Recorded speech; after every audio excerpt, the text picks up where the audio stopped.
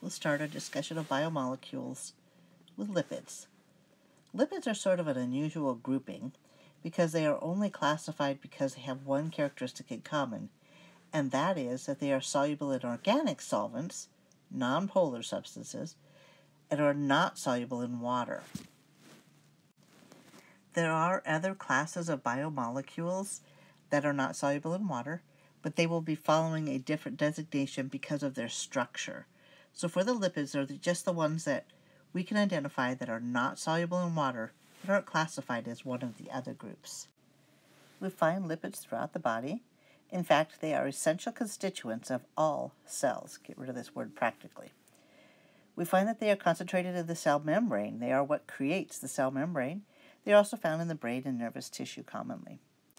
In our body, these lipids are used to store energy, and this is a form of long-term energy storage. We can't use it quickly, but we can use it to store all of our energy. When we eat too much, it's stored as lipids. And finally, we can look at them as insulators.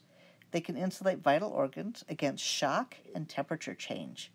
So when we talk about shock, normally we think of electrical shock.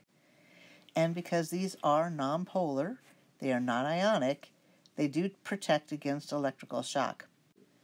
But they also protect against physical shock, which means that when something bounces, the organs don't get damaged. And to help you think about this, think about Santa with his belly full of lipids.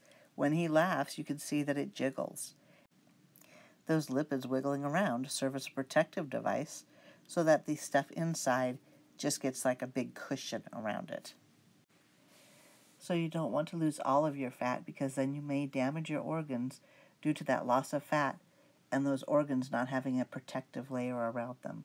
You should have a small layer of fat around your liver and your heart and many of your internal organs. Those lipids also protect against temperature changes. So you'll notice that the animals that we find in very cold environments tend to have a lot of fat on them. So you'll see there's a lot of blubber in a whale. You'll see seals. You'll see sea lions. And walruses all have a lot of fat on them. And that's to protect them from the cold. We also see that otters and birds often have a large amount of these lipids in their fur or feathers, and that protects them from the cold. For this section, we're going to talk about the different classes of lipids, and there are 6 of them, and you'll be asked to know which class of lipid we're talking about dependent upon what parts are present. So the first thing we're going to look at is what are those classes, and they are triglycerides, phosphoglycerides, sphingolipids, glycolipids, steroids, and fat-soluble vitamins. When we look at the triglycerides, we see that they are made up of glycerol and 3 fatty acids. Phosphoglycerides have glycerol, 2 fatty acids, a phosphate, and an amino alcohol. You'll need to know what all the parts are for each of these classes.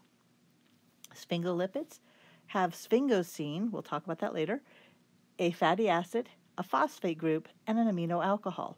So notice that both phosphoglycerides and sphingolipids have amino alcohols in them.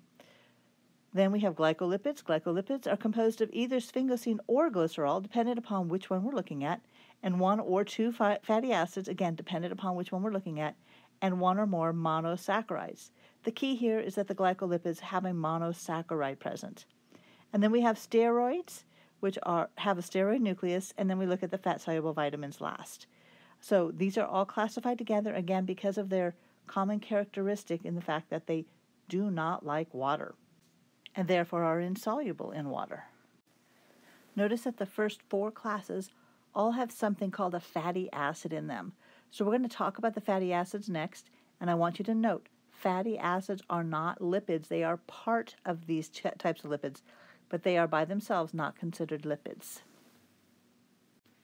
In the next few videos, we're going to talk about each of these classes individually.